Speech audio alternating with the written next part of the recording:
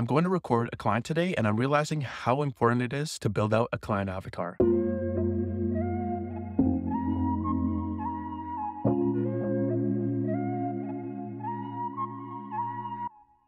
I had such a great session, and today I want to talk to you more about client avatars. Client avatars helps you create a portfolio or a profile or an idea of the type of client that you want to have in your business. For a music producer like myself, this becomes really handy when I'm trying to reach out to clients. As you start to define more of your client avatar, your advertisements will become better, your branding will become better, your outreach will become better. You can start this by thinking, who is your ideal client? Now, once you get your ideal client, then you can start to have 1 or 2 or 3 ideal clients and start to refine that more. Some of the things that you can do to refine that is start with name, start with age.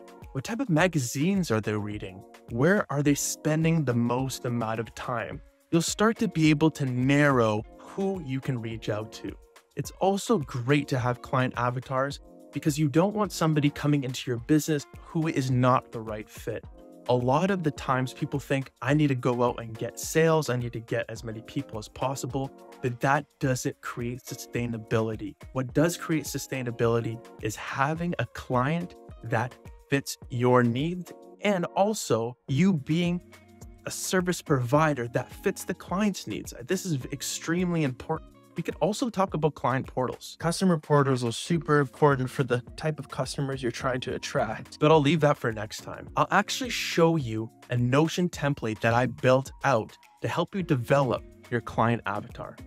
This is the client avatar here. I already have 3 client avatars set up. If you want to start developing your own client avatar for your music business or any business in general, you just click here and it starts a new template and you start filling this out. For example, you can put in the artist name, artist genre, communication, age, children, location, and start building this out. You can also put in the objections to sale. So what would they typically say if they would not make the sale? For example, are their parents the decision makers? Are they the decision makers?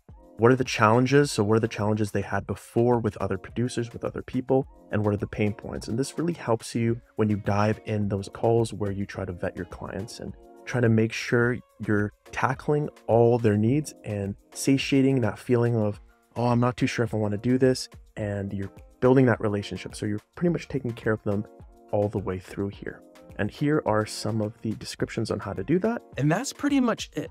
I didn't want to dive too much into client avatars, but I just wanted to say, as a business owner, it is crucial that you start developing that to get to know your business better, to get you to know your clients better, to make them happy, to make you happy, and to make a symbiotic relationship where they benefit, you benefit, and you're not feeling this tension or pressure to compete. And maybe you don't get the client who is the perfect client, but at least you can keep on refining and start dedicating your outreach to finding that group of people. There's so many people in this world. You're bound to find some people who are in your target niche. And the fun thing about this too, it's not limited. Once you create a client avatar, you might find 5 clients later, 10 clients later, that isn't your ideal client. So you actually go back and change your client avatar and you can start the whole process again. I just had an amazing session with Raw Hype to Major. He falls in so many of the categories of my client avatar.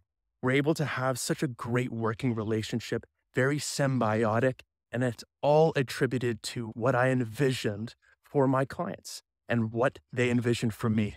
I want it to be reciprocal, and I get that feedback, and I'm really happy with the result. I highly recommend going ahead to create a client avatar, especially if you haven't before. It's always good to have this for your business. And it's always good to try out new things. If it doesn't work for you, that's completely fine.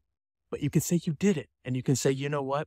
I tried this out. It didn't work for me, or it did. Just looking to give you some recommendations, one piece at a time. Until next time,